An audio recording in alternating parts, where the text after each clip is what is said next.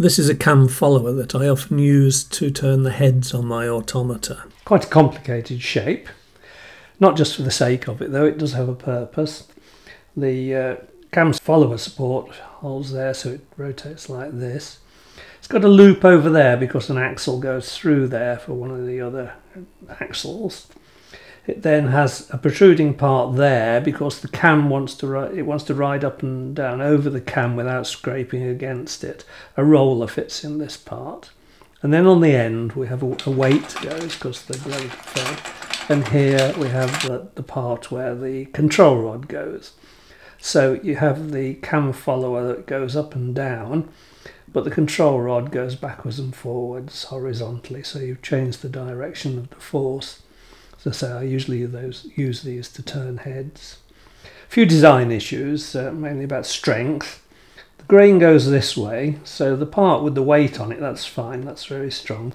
Well, we've got an issue with particularly this part here that goes down to the support, because the grain is actually going straight across, which is the weakest it can be really on the thin part.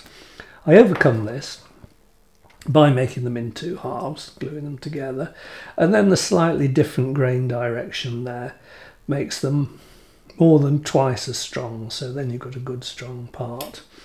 The other thing we have to be careful of is where the roller fits in, because there of course there's only one section of wood each side and it's quite thin, it's about 2 mils.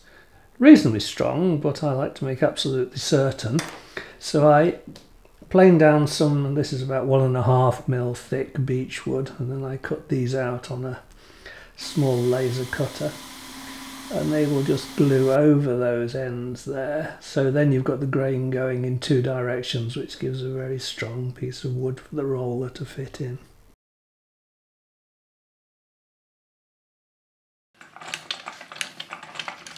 Thank you for watching this video. If you subscribe or like, that encourages me greatly. Also, on my website you can find a plan that you can use simple tools to make your own automaton, and also as a base for making your own designs. You'll also find a lot of information about my other automata.